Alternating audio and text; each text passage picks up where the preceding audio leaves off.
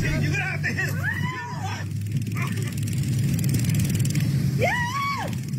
Where?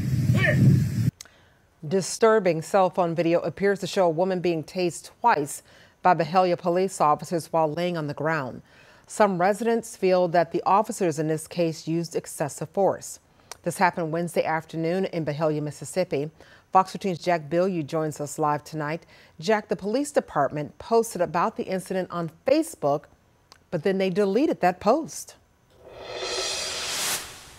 Yeah, that's right. In that post, the police department said the woman in the video had meth in her car and was also likely high on meth during the arrest. Now, that post has since been taken down, but we spoke to a witness who says whether the woman was high or not, police acted too roughly. That witness says the woman was parked in a business's parking lot when the officers came up to her after finishing up on another traffic stop in the roadway. He says before he knew it, the woman was slammed to the ground and the tasers came out as the officers ordered her to roll over. That was a lady. She was about $150, $175 wet. Come on, you a grown man.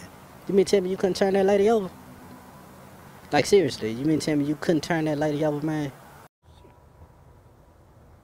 We reached out to the Byhalia Police Department for comment and were told the chief was not available. We were told the same thing when we visited the station. Now, we requested a copy of the police report for that incident, but we were told it wouldn't be ready for another week or two. We also reached out to Byhalia Town Hall and were told the mayor was not available, that the town had no comment. Darcy?